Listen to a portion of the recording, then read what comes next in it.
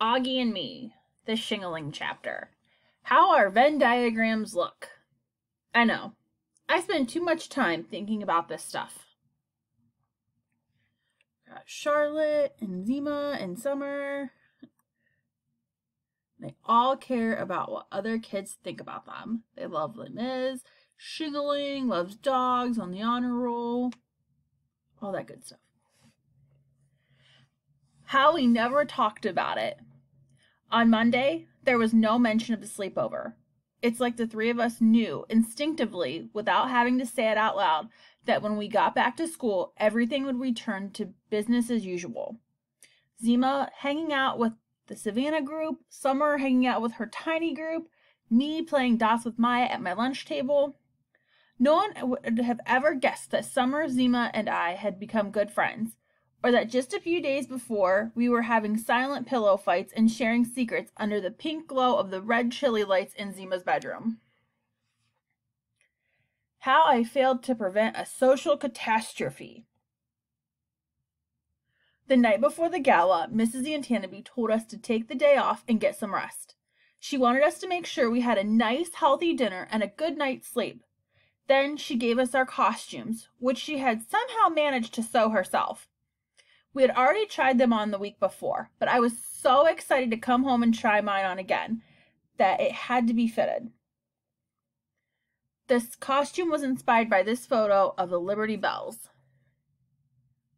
So that afternoon, I went home from school with Maya and Lena, the way we used to go in the old days before I started hanging out with Summer and Zima all the time. It was one of the first nice days in March, when you finally get a hint of spring after the long, crazy cold winter. Lena had the brainstorm to stop at the Caravel on our way home, which felt like a very springtime thing to do. So we walked in the opposite direction, up Amesford towards the park. As we were walking, I told them how I had heard Savannah was telling people that the only reason I got a part in Mrs. Antanaby's dance show was because I had been in a TV commercial when I was little.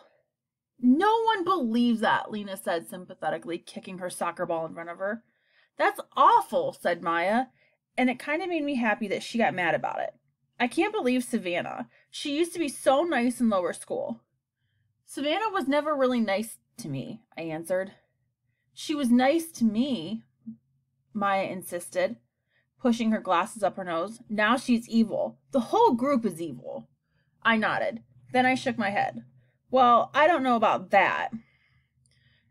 And now they've turned Ellie against us, Maya said. You know, Ellie barely says hello to me anymore. Now she's evil too. I scratched my nose. Maya had a way of being very black and white about things. I guess. I'm telling you, it's Zima Chin's fault, Maya continued. It's only because of her. If she hadn't started this year, everything would have been the same as it was. She's the bad influence. I knew that was how Maya saw things. It was one of the reasons I never went into too much detail about the dance show I was in. She never really got it that it was just me, Summer, and the dreaded Zima Chin. And that was fine by me. I didn't want to have to defend my friendship with Zima to Maya. I honestly don't think she would have understood. You know what I hate the most, Maya said? I hate that she's probably going to end up giving the 5th grade commencement speech at graduation this year.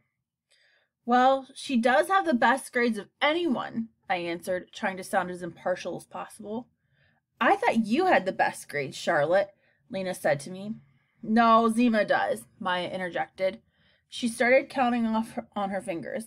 Zima, Charlotte, Simon, me, and then Auggie or Remo. Augie's actually got better grades than Remo in math, but he didn't do that well in Spanish on his last few quizzes, and that's bringing down his whole grade point average. Maya always knew what everyone else got on their tests. She kept tabs on homework assignments, essay scores, you name it. If it had a grade attached to it, Maya would ask you about it. And she had an amazing way of remembering all those details, too. It's crazy how you can remember everybody's grades, said Lena. It's a gift, answered Maya, not even meaning to be funny.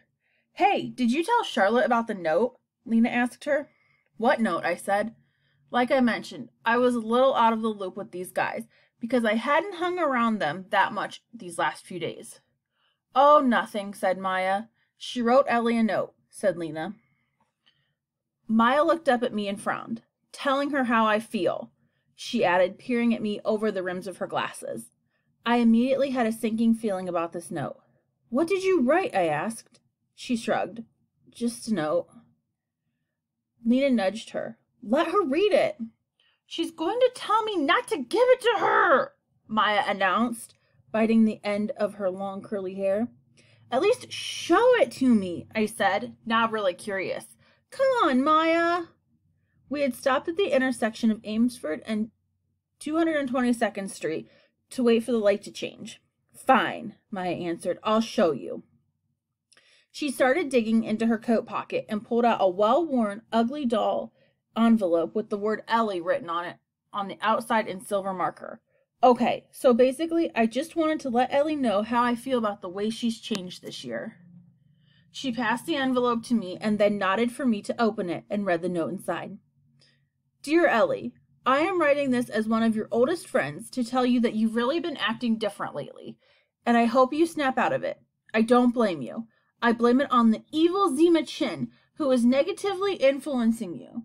First, she twisted Savannah's brain, and now she's turning you into a pretty zombie, just like she is.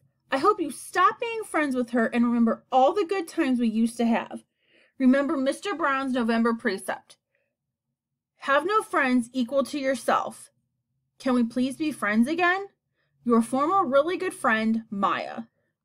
I folded up the note and put it back inside the envelope. She was looking at me expectantly. Is it stupid? She asked me.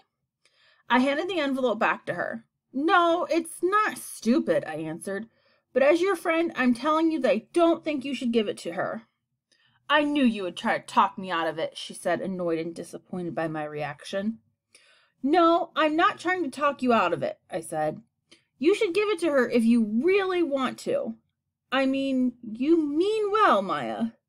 I'm not trying to mean well, she said angrily. I'm just trying to be truthful. I know, I said. By now we had crossed the street and arrived at the Caraval, only to see how super busy it was inside. The line at the counter went all the way back to the door, and every single table was full, mostly with Beecher Prep kids. Everyone had the same idea as we did, Lena said regretfully. It's too crowded, I said. Let's forget it. Maya gripped my arm. Look, there's Ellie, she said. I followed her gaze and saw Ellie sitting with Zima, Savannah, and Gretchen, plus Miles, Henry, and Amos, at a table in front of the birthday cake counter, which was all the way on the other side of the shop. Let's just go, I said, pulling Maya by the arm. Lena had already started kicking the ball down the block, but Maya stayed right where she was.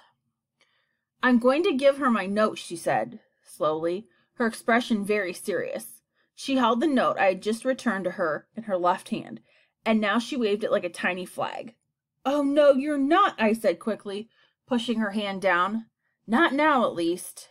Why not? Lena came back towards us. Wait, you want to give her the note now? She said. In front of everybody? Yes, Maya answered stubbornly.